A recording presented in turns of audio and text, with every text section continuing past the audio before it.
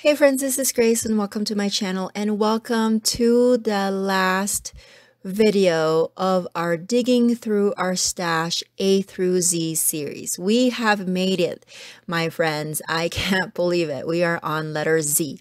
So I'm going to make it really easy for me, and if you're following along, hopefully this one will be easy for you as well. We're going to do zigzag, and I'm just using up a paper pack that I have in my stash. I bought this on Tuesday morning, I don't know, a couple of years ago or so, and it's a birthday stash. So now that I have been scrapbooking for almost 18 years, I kind of know the papers. Like if I am looking at sales, what are some of the papers that I know that I will be using over and over again? And in my type of documenting, it's holiday themes and travel themes and birthday themes. So whenever I see a deal on birthday paper, birthday supplies, embellishments, you name it, I grab it. And so this is one of those. It's a Pebbles 6x8 paper pad. And as you can see, I've used it already. I think I created some not Christmas, some birthday cards with it, but now I'm going to use it for this birthday layout. This is actually a layout of me and my family eating at a Korean restaurant for my daughter's birthday, but so there's no birthday really in the photos, but I wanted to use birthday because we were celebrating her 15th birthday during this particular time. So I am grabbing some papers, and I was looking specifically for papers that have smaller images because of the chevron or zigzaggy type of look that I am going to go for with this. I'm going to create a border on the bottom of this white cardstock. And I'm going to start off with some, this is 1/2 inch by, I think I was cutting it by 2.5 inches long. And I'm going to do that for a lot of these products. Now, this kind of technique is really good for small prints. So that's why I grabbed this pad, because it already has smaller prints in it. And I really like the colorful the colors on this particular paper pad as well. So I'm just going to cut a few of this here, and I'm going to cut more because I want my border to be at least 3, I think it'd be 3 strips in length, no, in width, and then it's gonna span, in length, and then it's gonna span the whole of my 11 3/4 inch white space here. I'm just going to move things around. I'm grabbing my scissors, and my idea is that I am going to create the mitered look that I always do when I do my corners. So I put the papers perpendicular to each other, and then I cut them at a V, and then I move them and turn them into a V, and then cut the other side. That way I have this perfect, what is that? Rhombus? No, I don't know what shape that is, but it has that slant on both short ends. That makes any sense. So now I'm trying to figure out, okay, I have those two, now how am I going to connect them? And so that's how it's going to look. It's going to have a V there.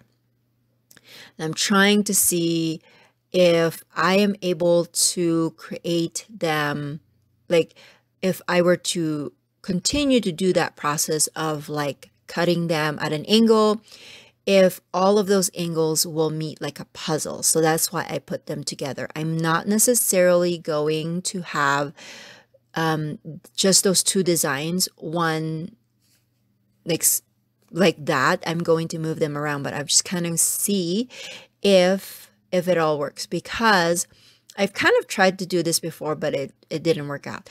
And I know that if I start cutting without kind of trying to piece them together, I know I'm just going to be wasting paper. So I just want to make sure that they all work, and perfect, they work. So now I'm going to continue cutting them, and I did that off camera.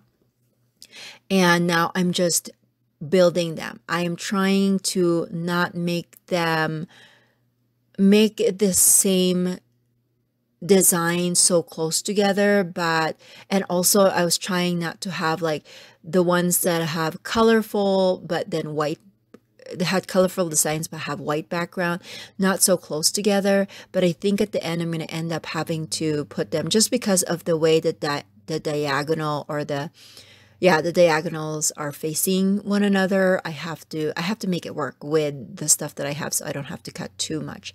And I did ink up the edges of the white ones just to make them stand out against the white background.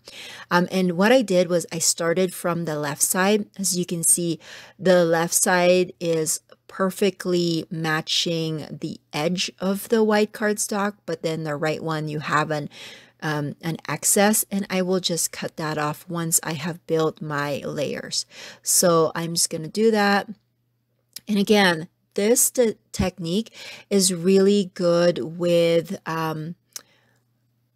whatever theme you want. Like this one, it's a birthday, but I can totally change this up to a Halloween or any holiday that I want, or even travel, or even every day. You know, it just, you can use paper scraps with this, and you can create as big of a border, as thick of a border as you want, or as thin. You can even make this, because mine is going to be on the bottom of my page, and we can make this kind of a bookends where we can do one on the left and one on the right. The possibilities are endless with this particular design. As you can see, I have all my excess, or my scraps on the side there, because I've been working hard. And then I'm going to mat this with a light blue cardstock, and I did got the inside of that, and I'm going to use the inside of it as a photo, as a mat for my photo. And then I also added some papers to that. I apologize that the ending was a little bit short. I didn't know that it was cut off, but I did use some of the cut apart sheets from that particular paper pad as an embellishment. And then I used a birthday thickers pack for my title and just did Happy Yay Day. I combined some of those letters to make my title. I had my pre-printed journaling, and then finished it off with some enamel dots.